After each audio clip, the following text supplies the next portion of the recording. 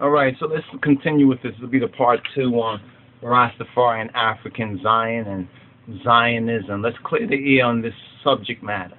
You know what I'm saying? Let's know what I and I stand for. You know what I'm saying? And who I and I are, and not be confused.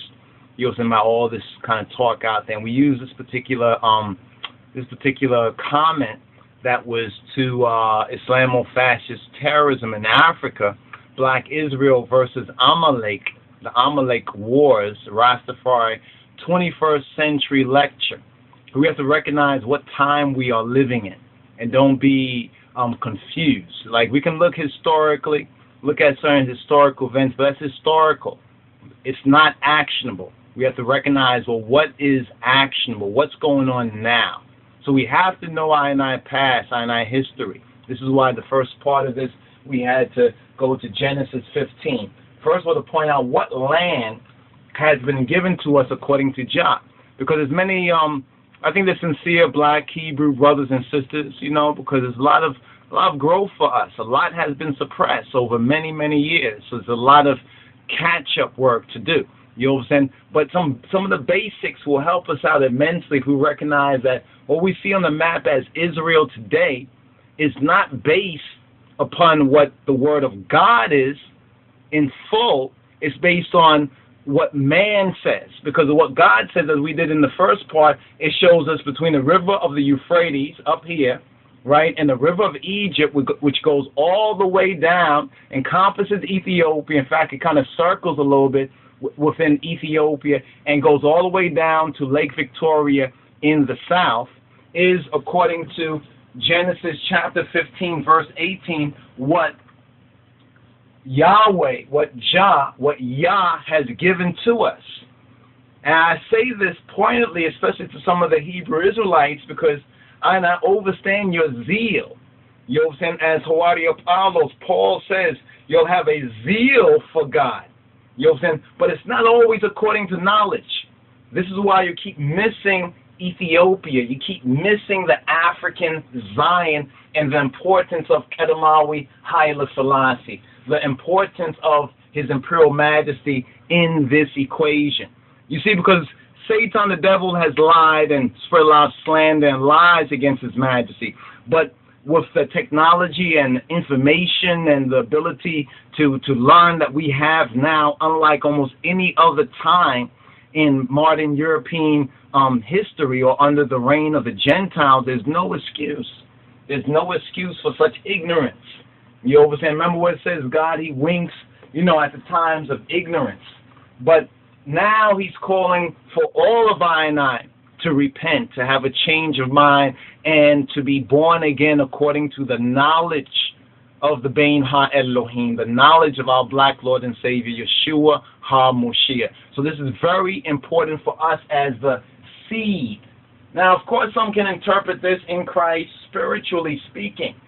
But you have to remember that there's a church, right? There's a true church, and there's an end-time Israel in prophecy. This is why I love the Schofield Reference Bible. It actually breaks down the difference between the so-called church, right, and Israel. That Israel, which was broken off, speaking about us as the lost sheep, as black people who went into captivity and slavery in the Americas and throughout the earth, but the majority, Judah, Benjamin, Levi, you know what I'm saying, in the West. You know what I'm saying? We're speaking about those three, the so-called Negro, Afro-American. We're speaking about the so-called Jamaican or West Indian, the Benjamite. And we're speaking about the so-called Levite, the Haitian. This is right and exact. And we can also speak about Issachar, Issachar, speaking about Mexico and the Mexicans. And that's why I say to a lot of folks, don't get caught up in white man squabbles and the European squabbles. He wants us to think that the Mexicans are taking our jobs, the Hispanics are taking our... That's only for the lost sheep. Only the lost sheep think that.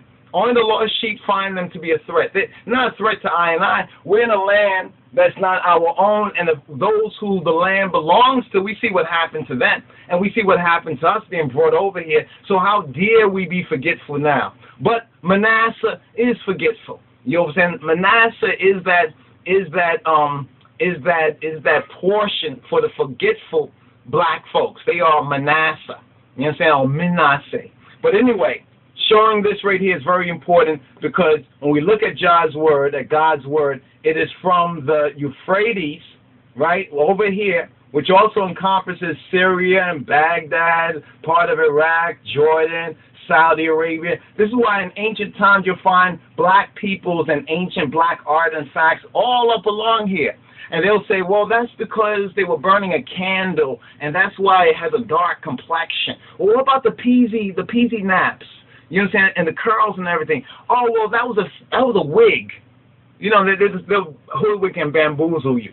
You know what I'm saying? That's why the first thing you need to know Jah. Because if you reject Jah, then these people, the Gentiles, can hoodwink and bamboozle you for eternity. And you don't want that. You know what I'm saying? Because where they'll hoodwink and bamboozle you, you know what I'm saying, will be in the lake of fire. You know what I'm saying? In Sheol. You know what I'm saying? In some state. You know what I'm saying? In some state that you don't want to be in forever. You know what I'm saying? Let's just understand that. This is real talk. Some folks don't think so, but you know, find the truth. Know the truth for yourself. So it's between these two rivers right here. These two rivers. So it encompasses this. So everything over here, all down here, all along here, and it's so interesting that all in this area, you know what I'm saying? All in this area of what's known as East Africa, including Ethiopia, will you find Hebraic peoples. Will you find remnants of people who either overtly say, yes, we are Israelites, or we're from one of the tribes of Israel, or their customs, you know what I'm saying, their custom, their tradition, their language, other things will betray a very strong ancient Judaism. So we want to distinguish the ancient Zion, original Zion, from the modern Zionism, the modern European converted Khazar, the Khazarian Edomite thing. Let's understand that distinction there. A lot of these folks don't, like Samuel, or not Samuel, Samson. And it's interesting, I know I was going to touch on Samson, the whole Bob Marley connection. Yeah, we're not saying Rita, the music industry is Delilah, but we'll get into that a little bit more, John willing. But let's finish with Samson 1, 2, 3, 2, 1. 1, 2, 3, 2, 1. And Samson said this, Samson 1, 2, 3, 2, 1 said that Islamists are not targeting anyone. So he's saying that we shouldn't believe, as they say, our so-called lying eyes. We should believe him, this individual. Because they say that they're not we're showing them video footage, evidence, where even they're talking about what they're doing, and they want us to believe that that person that we see in the video, that one with the henna face and everything, is really a Zionist agent. Well, he's not African Zionist agent. But anyway, here's what Samson 1, 2, 3, 2, 1 says. Islamists are not targeting anyone. It is Zionists in caps, all caps. It is Zionists who are behind the destruction, carnage, war-making happening in Africa, Middle East, America. The real Arabs, get that, the real Arabs. So that means there are fake Arabs out there. That's what they're saying. He's saying that there are fake Arabs. But the real Arabs, notice what Samson 1, 2, 3, 2, 1 says. The real Arabs are too busy. Oh, they're too busy. They got a job, or they got some other preoccupation. They're too busy being blown to bits in Syria, Iraq, Egypt, Libya, Tunisia, Yemen, etc. by, once again, full caps, Zionists, right? Controlled America. Now, a lot of you will probably believe a lot of that too. Now, see, this is where you have to recognize the big picture, right?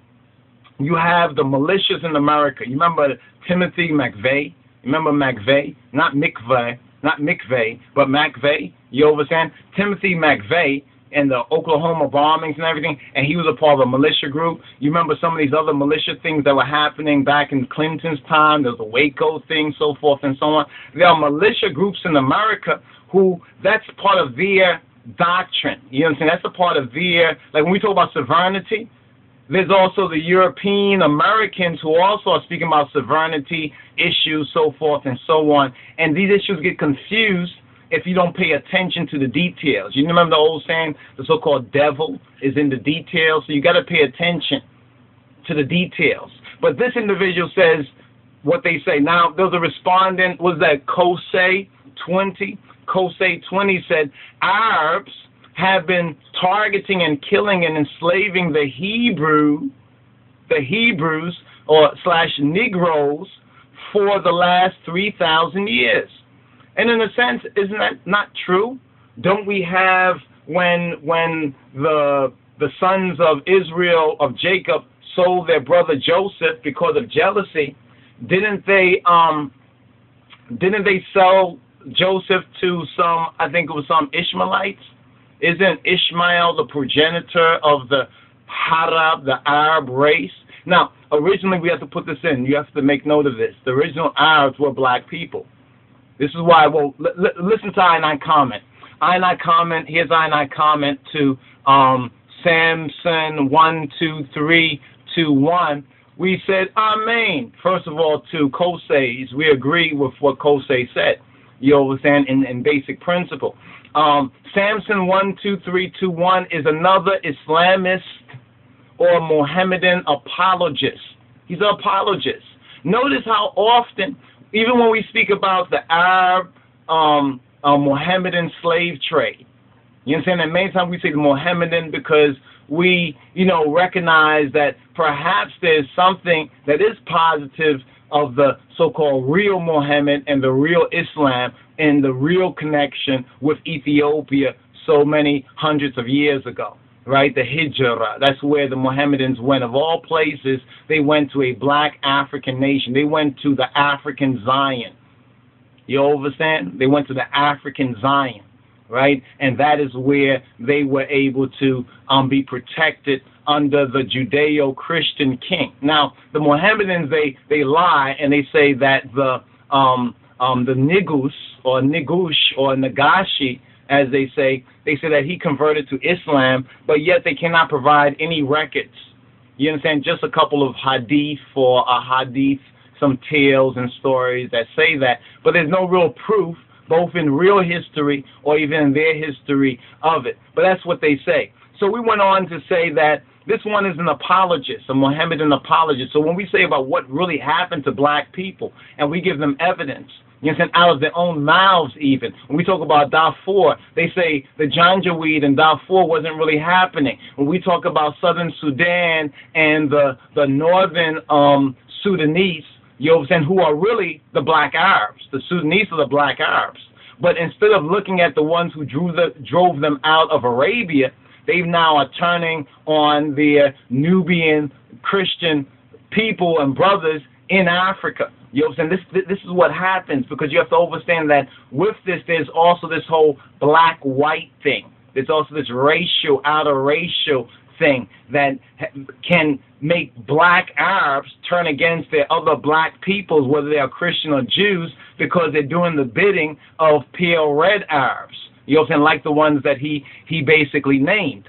Now, we say this right here. We say that notice how when black Africans or Hebrews or Negroes in Africa are murdered, people have been murdered, you understand, and killed. What do they talk about? They talk about so-called Arabs from Syria, Iraq, Egypt, Libya, Tunisia, Yemen. Did you just notice that? Did you pick up on that?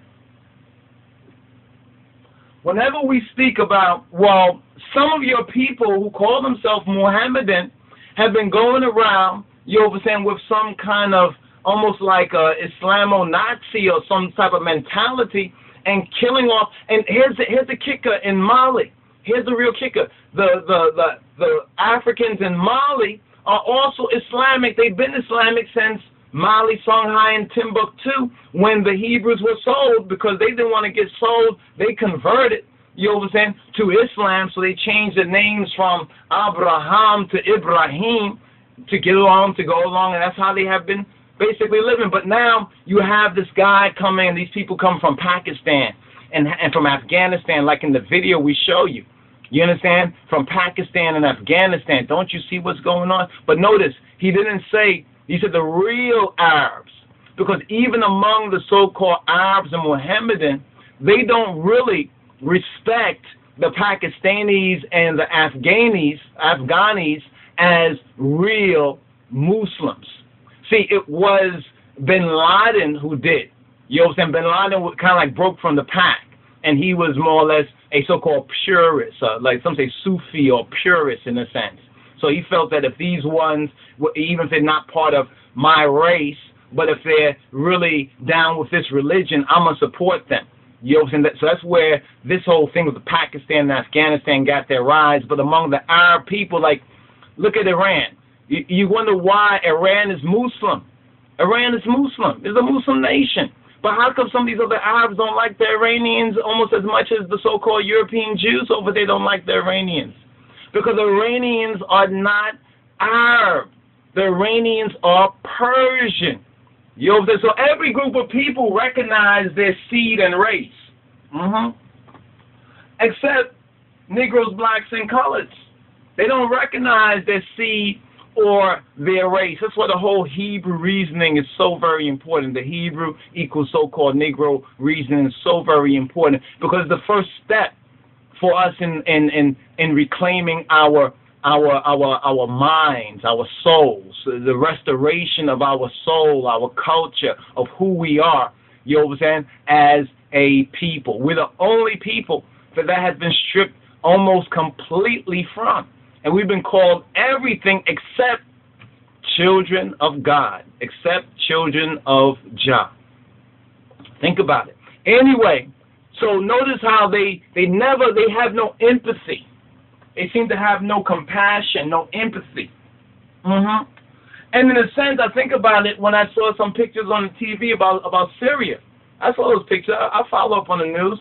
I saw in Syria they showed a whole bunch of children and women. Women and children which were massacred, were wrapped up and ready for like Islamic burial.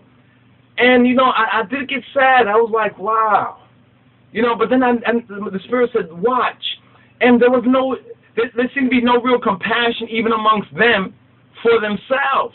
So the Holy Spirit said, well, imagine what they did and how they treated us. Not to hate them, but to recognize, you know what I'm saying, that they're no friend of ours.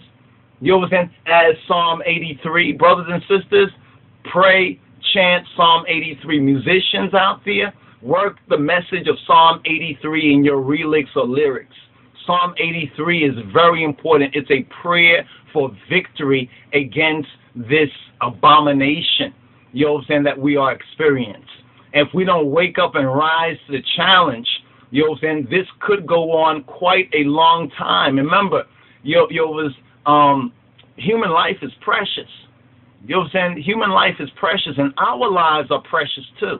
You know what I'm saying? And we're just beginning to get to the consciousness where we're recognizing it, where we may not be Muslim or Mohammedan like the persecuted black people in Mali, but just the fact of the matter gets to make you recognize you can't keep silent to that if you truly have the spirit of the Moshiach. You know what I'm saying? If you truly have the spirit of Christ in you, because truth is truth and lies are lies, the falsehoods are falsehood. You understand? But notice how these people never can acknowledge the truth. They can never, you bring all the evidence to them, they can never acknowledge the truth. So we brought that forward, and the only thing he can talk about is some so-called real Arabs.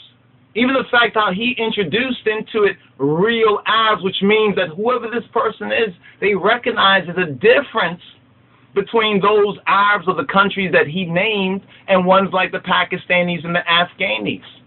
Think about it. Notice when the Pakistani and the Afghans go over there, they go over there like servants in a sense, over that. It's only places like Egypt and some other places where they can, you know, especially in Africa, where they come in as scholars and so forth and so on, like that red henna face Pakistani, Paki Afghani that we saw in the BBC report. But anyway, all he's talking about is so-called Arabs, so-called real Arabs from Syria, Iraq, Egypt, Libya, Tunisia, Yemen. He didn't say nothing about Sudan. Notice, he didn't say anything about Sudan. Why? Because the Sudanese, as well as the Somalians, you know what I'm saying, are the real black Arabs of the time of Muhammad, the Prophet Muhammad. and they all know it. It's a shame that I don't know if the Sudanese remember that. I don't know about the Somalians, you know what I'm saying? But instead of turning their face in the right direction to reclaim their lands in Arabia, they are turning on their fellow, you know what I'm saying, dark-skinned black people who happen not to be in a perverted version or perversion of Islam, and we gave you the hadith from Muhammad. We gave you the very hadith from Muhammad, and Muhammad himself said in the latter days there will be 73 different sects of his people, of Muslims, and he said 72 of them will go straight to Jahannam, you know what I'm saying, to Jahannam, to go straight to Gehenna, or to the fire, you know what I'm saying, to hell, in other words. Muhammad says that, straight from the hadith, straight from the mouth of the hadith. And they say that's the sources we need to go to if we want to understand Islam. So those are the sources we went to, and that's what we understand. What will they say to this? Will they prevaricate? Most likely. It's part of their nature. But we went on to say it is obvious that they value pale red Arab life more than black people. More than black people. So much so that he didn't name Somalia. He did not name Sudan. You know what I'm saying? Jehovah's where he named. You understand? Jehovah's where he named, but he did not name any black people. So automatically you see that racial idea. You understand? That seed idea is already in his heart and mind, as in so many of their hearts and their minds. It's not for us to try to change them. It's for us to recognize. You understand? And recognize and act accordingly with the reality of it. You understand? It's to be mature about this. Now, the next point that we made was that the black people, that they honor and value pale red Arab life more than black people at home, in Africa, or anywhere else in the world. And we know this from Brooklyn. We know this from the ghetto. You know what I'm saying? We've got the corner store, Yemenis, and other kind of Harab and Harabs or whatever like that in our community. And we see sometimes how we got to regulate them. You know what I'm saying? Everybody knows who's in the ghetto and knows about these corner store Arabs a lot of time. You know what I'm saying? What they will do, and we get to know their nature. And if they do this over here in the midst of the ghetto, then we can imagine what they do over there. You understand? They still enslave darker-skinned people and treat them as trash or second-class citizens of their caliphate, of their New World Order. The Arab Islamo-Fascist New World Order is called a caliphate. You understand? And they're trying to establish that even in Africa, while we speak, you understand, while we go about, you understand, making paper, they are stealing I land. They're stealing I land. And if you know anything from European education, Thomas Locke, the great economic, financial scholar, he said that land is the basis of wealth. Land is the foundation of wealth. If you're landless people like we are landless people, that's why we're so busted. You know what I'm saying? That's why we're so broke. Yorubas and those Negroes saying, I don't want to go to Africa. You understand? Well, you over. So no thanks. No thanks. They can keep that out of Africa. They can keep that out of Africa. Now, we had a comment on more, that was more of a comment to Kosei 20. But then we made a comment to Samuel 12321. But we had to ask, real Arabs? What do you mean by real Arabs? Well, we can tell by the countries that he named. By looking at the countries that he named and the type of populations there, well, it became obvious to us, at least, what he meant by real Arabs. You know what I'm saying? Seeing who he did not name. He didn't name Iran. And why wouldn't they name Iran? Because Iran, they may be Muslims, so even if they are the same religion, you know, because the Iranians were calling for a unity regardless of Shia, Sunni, so forth and so on. And those other guys said, nah, we don't want to unite with you. So it means they still are about their own seed or race. You have to understand that. They're about their seed. So one who think it's a religious thing. But I think the racial dynamic really has more of a hold in this Gentile world dominion. You know what I'm saying? It's like contagious in a sense. Even His Majesty says that, we may get to the point in time where, we will become intolerant too. You understand? To abuse, to degradation, to the trampling of our dignity and our human rights. You understand? So real Arabs, what you mean by real Arabs? Real Arabs, we replied, are the Sudanese. Real Arabs are the Somalians and others in Black Africa. Those are the real Arabs. Zionist? Question mark. You've been watching a lot of videos, like a lot of these conspiracy videos out there, but unfortunately haven't done any homework or serious homework for Rastafari, once lost but now found, the elect of the true and living God. Ethiopia is our Zion, and Ethiopia is the true Zion, if you know what Zion means. And we mean Z-I-O-N in the King James Bible and not S-I-O-N. Some folks didn't even get that. We mean Z-I-O-N in the King James Version of the Bible and not S-I-O-N. There's a big, big difference. Yehovah's, and perhaps not in this vid, but hopefully in the next vid, we'll get into that difference between the Z-ion and the said ion. You understand what is the Z ion, Zion, and the said or S ion and Sion. There's a difference between Sion and Zion. Let's understand that. Make a note of that. But for I, Ethiopia is Zion. Why? Because Zion, if you study the Bible, it was the castle of David. In other words, Zion was the castle of David. It was like the so-called palace. It was like Jubilee Palace. It was the seat of the Davidic monarchy. So Zion, based on principle and biblical hermeneutics, you understand, refers to the seat or the authority, you understand, of David's kingdom, of David's throne, and the greater David, Edamawi Haile Selassie I. That's what it refers to. You understand? Zion. He is the king of Zion, if you please. You understand? And the monarchy, you understand, the monarchy, the imperial monarchy of His Majesty, that is Zion. Jubilee Palace, if you will, you understand, is Zion. Because it's the seat of the Davidic covenant. It's not the, see, people talk about the mountain. No, if you read the Bible, it says that the palace, the castle of David, that is what Zion is.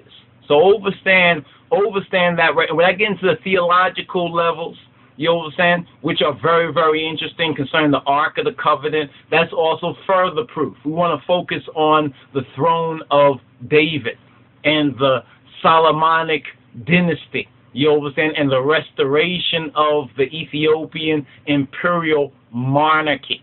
You understand?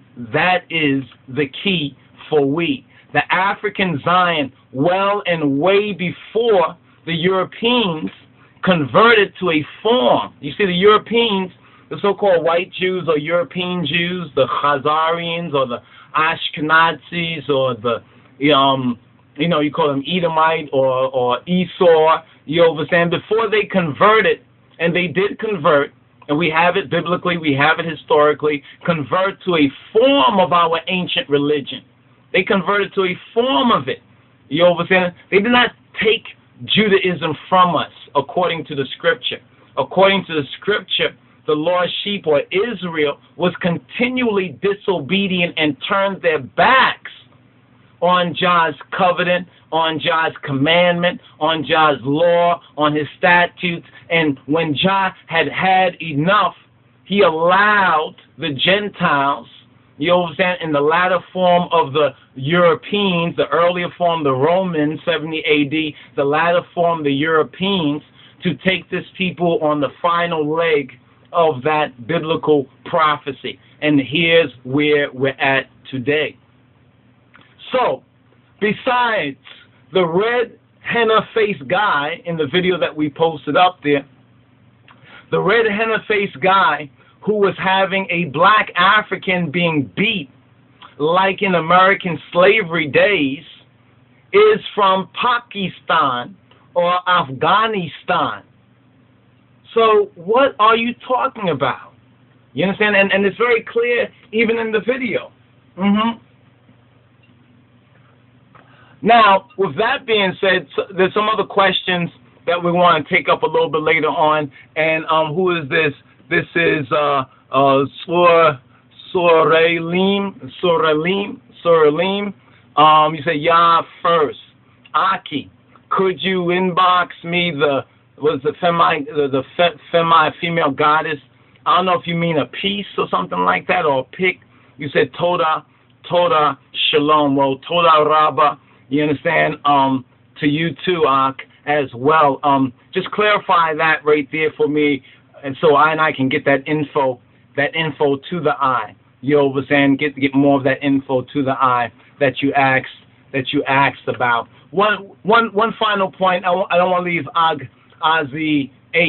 Agaza 8 out of this, because you made a comment and you said and we won't deny the faithful Muslims. That's very, very good that you put it in that wording, the faithful.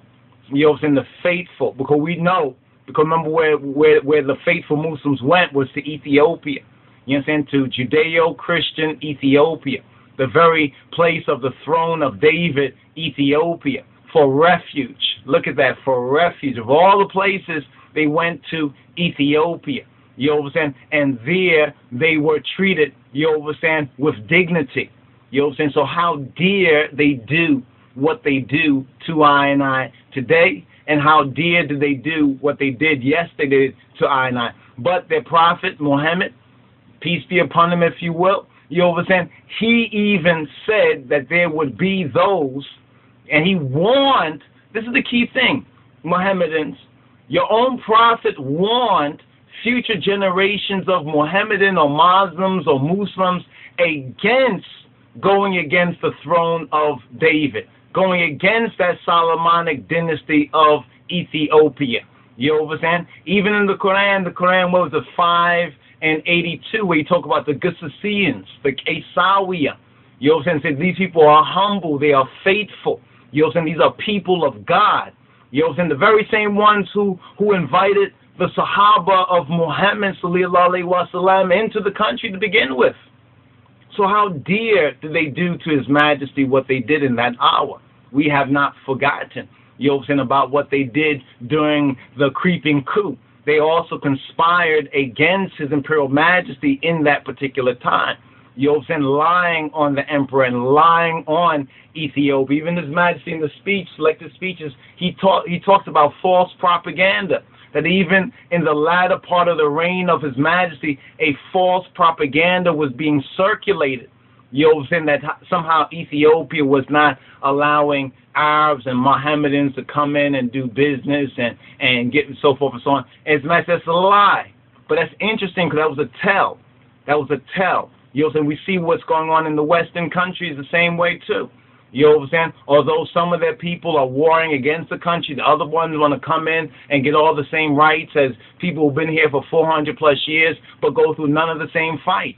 You understand? We have to be aware of that. These are all tells. These are all signs. But here, brother Agaza 8, you said that the black Ethiopian Muslims, the Jabarti, I think they are known, but the rest, ... Amen and Amen. Why can't the Huma agree among themselves? Why can't the Huma or the Ummah agree among themselves? Even Louis Farrakhan exposed the racism within Islam itself. That's the point we tried to make before. You understand? That's the very point. One say, well, when Malik Al-Hajj Al-Shabazz or Malcolm X, when he went over there, you know, to Mecca, they treated him well. Well, of course, he was a celebrity. He was a star. They knew who he was. So, of course, you're going to give, you know, he was almost like a dignitary. You know what I'm saying? So, of course, they was going to give him that sort of treatment. It's surprising that he wasn't awake and aware, because something like a Munafiq had gotten into his heart. You understand? But be that as it may, give thanks to Louis Farrakhan, who, as Agaza 8 says, he exposed the racism within Islam itself. And there's a whole heap of that, even in some of the Islamic literature.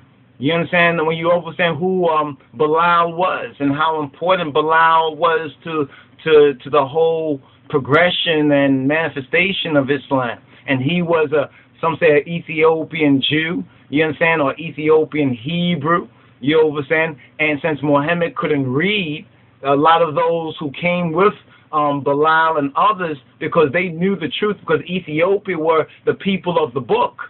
They had those ancient texts and documents, which another Mohammedan, Somalian, Ahmed Grang, he destroyed enough of those, you understand, during the 1520s, 1530s in Ethiopia. And there was a whole slave trade that took place at that time. That's why we count that 1530 date, you understand, which marked the end of Ahmed Grang, you understand, as an important time, because if you add 400 years to that, we have the very coronation date, or 1930, you understand. So how we work out the dates, you understand, is important, but it's interesting when we have 2 or 3 witnesses, you understand, to each piece or part of this particular story.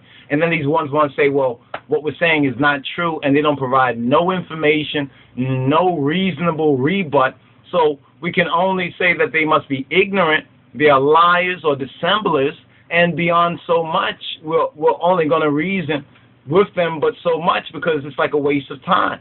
You understand? Negotiating or compromising, which, you know, with those who really do not have I and I best interests.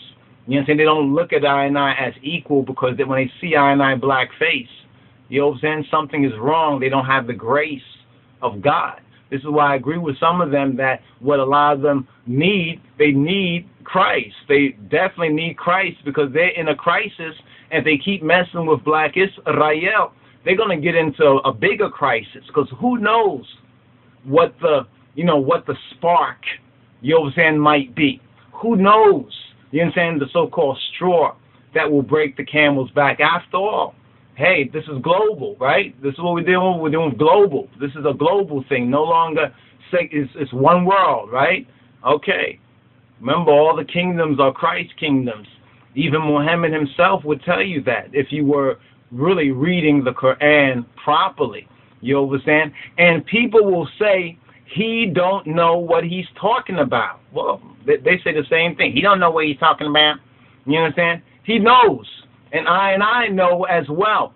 And even though, speaking of Farrakhan, as Agaza 8 was speaking here, even though he has been quiet about his Imperial Majesty Kadamawi Haile Selassie first, except for the one time, and then he says, concerning I and I, Wendam Yadin is speaking truth. Our woe, yes, Jah's word, the word of the King of Kings and his Christ, our black Lord and Savior, Adonenu Yeshua HaMoshiach, is the truth. Now, we responded, Miskana, Agaza 8.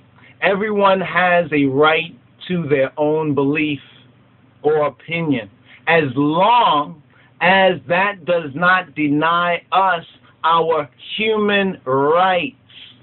To what? To life, to liberty, and to the pursuit of happiness.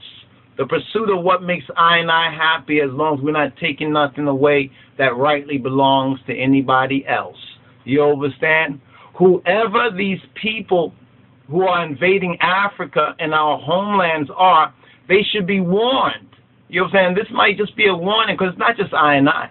We're blowing the trumpet, but you don't see the army. You see, we're blowing the trumpet, but look, there's the army. We're blowing the trumpet, but look, there's other liars in wait. We're blowing the trumpet, but look, there's other archers. We're blowing the trumpet, you know what I'm saying? And there's some brothers from other planets as well. You think it's a joke? You see, a lot of them think it's a joke, but watch. Stop bullying black Africans. Stop bullying I and I. You understand? They talk about bullying. These people are bullying I and I. You understand? With their racism and even with the Islamism. You know, it's like saying that we gotta be their religion. How dare you? Are you serious? You understand? Do you know who Osiris is? Are you serious? You understand? Notice, they always blame the Zionists. And this is where actually we want to begin from that point, but we want to share with you how we got to this particular point. They always blame the Zionists. The Zionists are like the boogeyman. You understand? The Zionists. They blame the Zionists and never admit that true Zion, the throne of David, is in black African, it's in the black African nation that is called Ethiopia. They call it Al-Habasha. But we're not Habashas. Let those other careless Ethiopians be called Habasha. We're not Habasha. You understand? We're Ethiopiawiya. You understand? We are Beta Israel, if you please. You know, so the blame game on Zion really needs to be dealt with. You understand? The blame game on Zion. So we're going to get into this in a little bit more detail. As we said, they said this heat wave so-called broke and everything, but it really does not, you know, it really does not feel like it. So we're going to hydrate and, you know, watch and pray and get forward with a little bit more, my brothers and sisters. So once again, Toda Rabba, thank you, Bet Amasagnalo, Amasagnachwalo, for viewing, so forth and so on, and share some of your comments and even your critiques. You understand? But you know, be honorable. You know what I'm saying? Be honorable. You know, we need to just keep that honor amongst I and I. You know, not pretentious, but you always what I'm saying. You understand? If you need to speak, you understand, just speak the truth. We don't need the emotion. You understand? We need the overstanding. We need the logos. We need the logic. We need the word, because only Jah word is the truth. So shalom, Rastafari. Give thanks and praise to the King of Kings and his Christ Yeshua HaMoshiach. Shalom.